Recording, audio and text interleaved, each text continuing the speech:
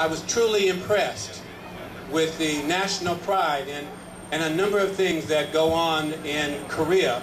But I have to tell you, the thing that impressed me the most about Korea is something that we in this country could take a page out of their book, and that is they had a tremendous amount of commitment and respect for their leaders, political and otherwise, in their community. They took great pride in their country and taking care of all things that need to be taken care of.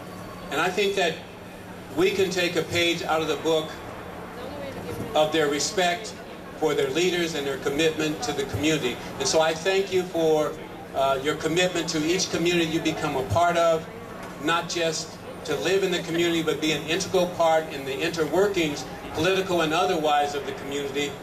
And I congratulate you on this, your 19th celebration of your Korean festival.